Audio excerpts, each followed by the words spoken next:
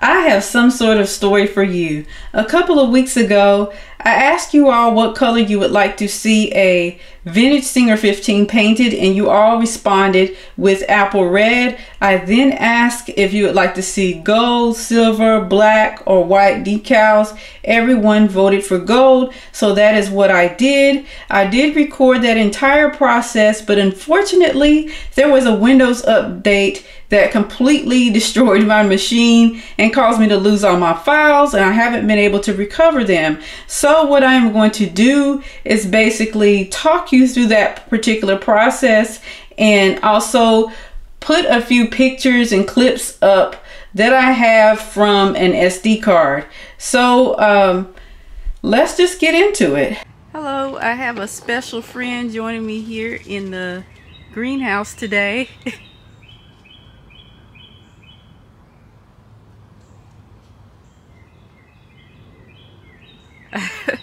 I'm just out here checking on my sewing machine. This is what it looks like so far, and everything else looks pretty good. There are a few places where I'm going to have to sand it down and respray, but that is okay. I just can't do it today because today is a super humid day. Well, I'm just going to leave this greenhouse before this creature comes after me.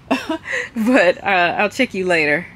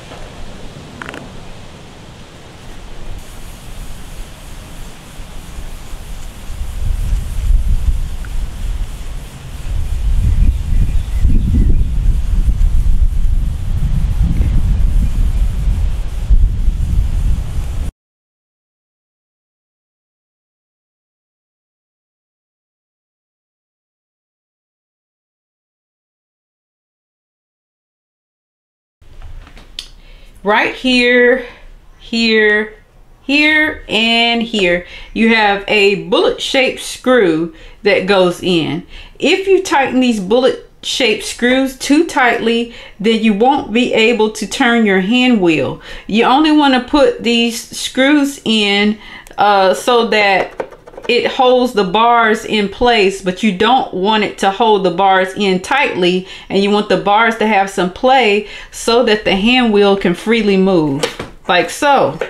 Also, this little arm right here has to fit correctly inside of this groove, or it won't allow the hand wheel to turn. Another challenge that you might face is with this screw right here. It is a triangular or cone-shaped screw that takes a washer on the end and it connects the bottom shaft to the top. It's hard to get these lined up, but once you get it lined up, it's pretty easy to stick the screw in there and put the washer on. If this is too tight, then it will not allow for this to move freely. Also, there is a screw right here that is more so shaped like a cake in tiers. It has 2 tiers to it, and it goes through here, and then there's a bolt that goes here. This is what allows you to do your forward and reverse. And if this is too tight, then you won't be able to forward or reverse. So you need this to also be backed out and not in there really tight. So I would recommend using a ratcheting screwdriver and not tightening these down really tight, because they are hard to get out once you put them in there too deep. They're really hard to back out. So those are just a few things to note. And you do need to have this right here so that it will go down inside of this arm when you turn the hand wheel. So you also have to make sure that that is lined up. And I'm trying to think if there's anything else to remember about this bottom part of the machine. Oh, these screws right here, you don't want them too tight either. I can actually loosen them with my hand. I just have them hand tightened. Because if you tighten these too much, also your hand wheel will not turn. So I spent like an hour and a half or so trying to get this to where the hand wheel would turn all the way around. And what I found out is that you really do have to get these screws somewhat loose. This right here is a wick that I just put into the machine. This one is just a cotton wick because that's what was in the machine before. I did not go with a felt wick for that because I was just trying to replace the wick with something similar to what was in the machine before. You have to do putting the bottom part of the machine back together first, because you need your hand wheel to turn for the next step. And the next step is to work on the upper part of the machine and putting that back together.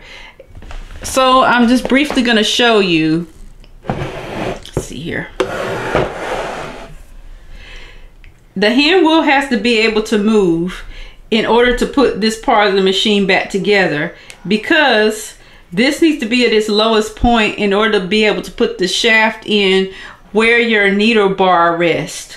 Once the needle bar is in, you have to adjust it to the correct height, which would require you to then put back together this bobbin hook area, and that is really the next part of this project.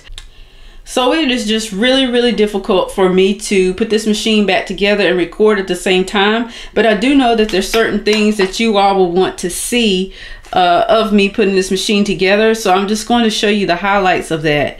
So when I got this Singer 15, I was excited because I was like, hey, I have a lot of Singer 15 parts here that will work with this machine as I restore it. This is a Singer 15 bobbin, but what I didn't realize is that over the years, Singer had a number of different variations of bobbins for their Singer 15 machine. So if I go here and look at Andy Tube's channel, you can see this bobbin case here is opposite from the bobbin case that I have here. So this one has the finger leaning towards the right. That one has the finger leaning towards the left. I need the left leaning finger into my machine, and I will try to leave a link down in the description box below of the different bobbin variations that came out for the Singer 15, so that you can determine which variation is yours.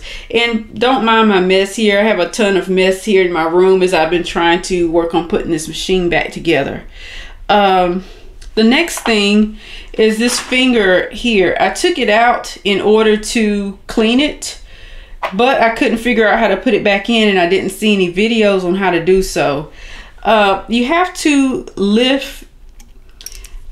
turn the hand wheel so that this piece right here is right here at about 1 o'clock. Then you put this piece back in, and there's a little knob on this piece right there, and the knob has to go towards this wheel right here. And you put it in there, and there's a groove inside of this wheel, and you can't really see it because of the shadows, but there's a groove right there that knob fits into. And I'm putting my screwdriver on the knob right now. So the knob goes into that little groove, and then you screw it into the machine in the back right here with this big screw. So that's how that works. And then this should go up and down just fine without any problems.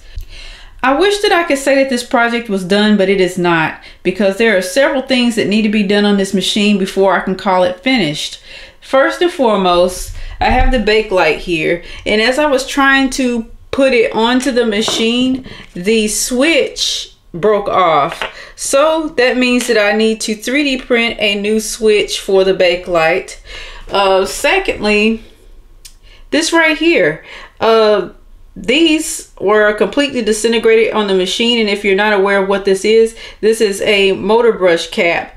I need to find another motor brush cap that is the same size and dimensions as this, because I don't want to spend $10 a piece on motor brush caps as they charge online.